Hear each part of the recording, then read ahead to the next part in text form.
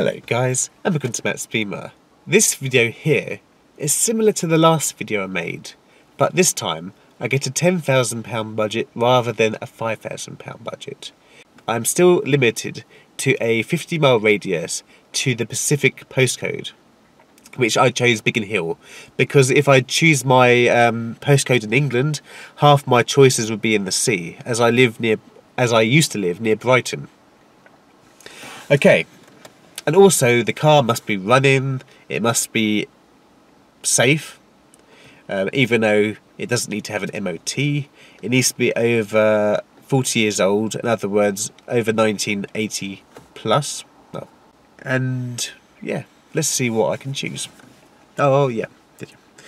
So the first car I chose is quite surprising, because most of the cars in this segment, in this budget, seem to be like MGs, Triumphs, all that kind of stuff. But this car here caught me by surprise, and I think it is absolutely beautiful.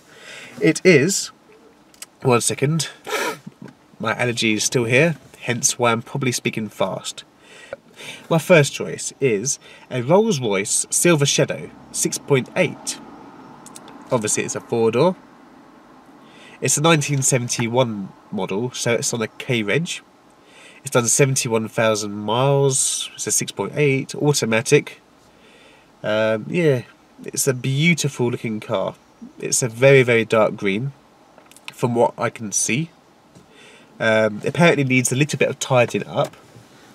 I think someone's keyed it, I think. Or it could be a spider's web on the bonnet, I'm not sure. But basically it drives and does all the usual stuff, but needs a little bit of cosmetic work to make it look beautiful. There's not actually much information on it, but if I would buy this car, though I wouldn't because I live in Moscow now, I would have, as I said before, with these cars, I would have to go in with an open mind. A Rolls-Royce is extremely expensive to repair. I heard that my friend's Rolls-Royce cost him £8,000 just for the brakes. So, yeah. So, be careful when you're buying these kind of big luxury barges from the past. Oh, and the price of that Rolls-Royce is £8,990, which is very good. It seems to have a private plate on it too. The next one I would choose is this lovely looking Mercedes-Benz 350 SL Sports, and I've always liked the SL series. My dad had a 2003 one, the one with the hardtop convertible roof. It was a beautiful car, even though it wasn't the most reliable car. This one here though is the kind of like bluish silvery colour. It looks the part. It's done quite a lot of miles, 150,000, but it is an old car, so it could be considered low, and these old Mercedes are very reliable.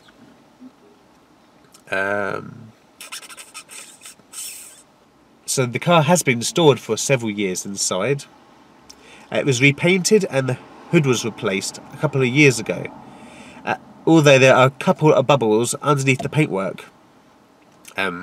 It's got a radio, metallic paint, power assisted steering, central locking and alloy wheels. The reason it's cheap is because it's not concourse condition. So I'm having to be quick now because my battery's running out again. My third choice is just under £10,000, and this car is really cool. It's a Fiat 500 0.5. or the 500 Abarth Evocation. It's such a beautiful car. It's like a whitish grey with the red stickers over it. It's done 30,000 miles. It's 1972 K-Reg.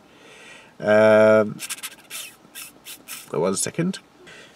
So this Fiat 500 Abarth was originally supplied to its first owner in Italy in 1972 as a standard 500, and the car found its way to the UK in December 2016.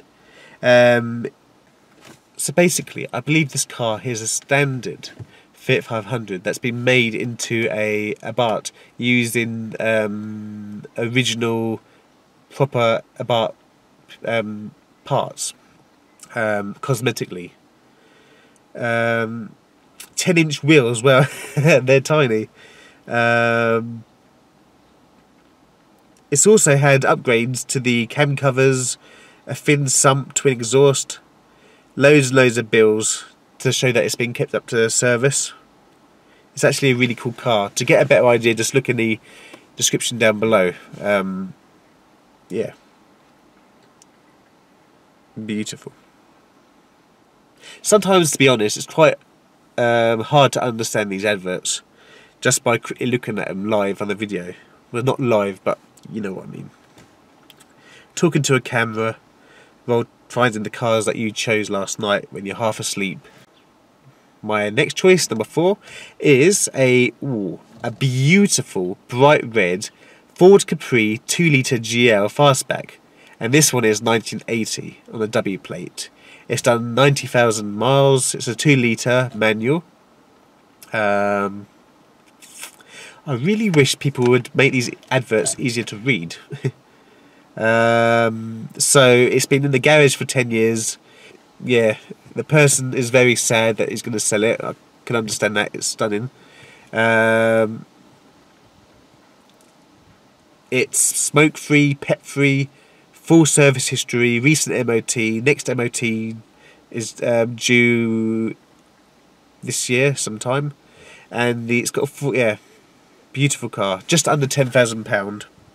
Folding rear seats, alarm and immobiliser. That's the extras. I'm sure my friend Joseph can tell you more about these cars than me. He's my friend Joseph. Right, my friend Joseph is a person who looks for cars for people, and he knows all about the trim specs on that. Okay, the 5th choice. Another car that I wouldn't necessarily want, but it fits into the test basically by my friend. Humber Super Nipe 3-litre Imperial 4-door. It's done 100,000 miles, though it says it's done 100 miles. To be honest, it's not very clear on the mileage, but it says 100 miles, but I'm sure that must be 100,000 miles. Yeah, there's not actually much information on this car, though it starts and runs and goes. It's a beautiful looking car. It looks kind of like a little American car. Yeah, beautiful car. With red interior from what I can tell. Yeah, bright red interior, dark grey. Actually, I wouldn't mind this car. Actually, I changed my mind. It looks the part. It looks luxurious. It's got wood everywhere. Yeah. Yeah. Anyway, and the bonus one. This one here is the car that I would buy, but it's not in the 50-mile radius. It's somewhere in England. 1 second. It's a BMW, of course, which I love. Where's it gone? Oh, this phone. Okay. So this car here is a BMW 2000 1969 model. This car has spent most of its life in sunny South Africa, so it will be in absolutely beautiful condition, no rust.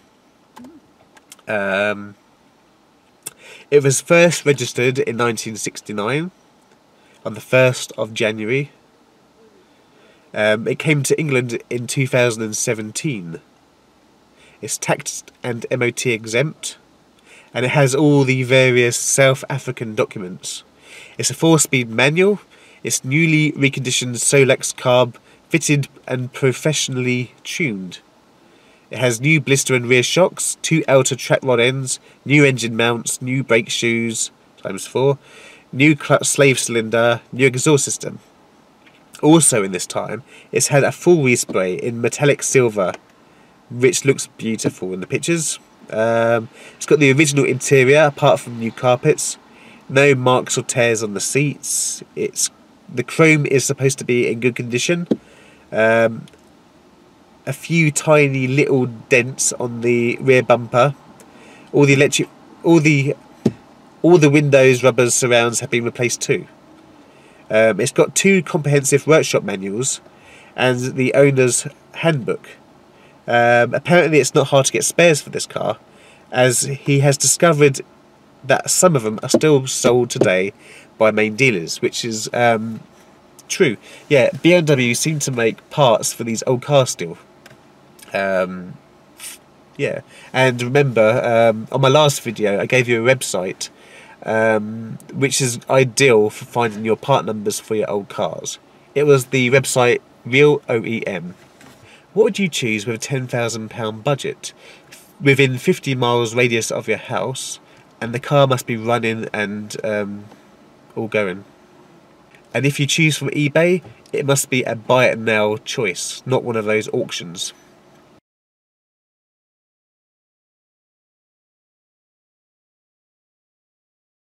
Oh yeah, did you?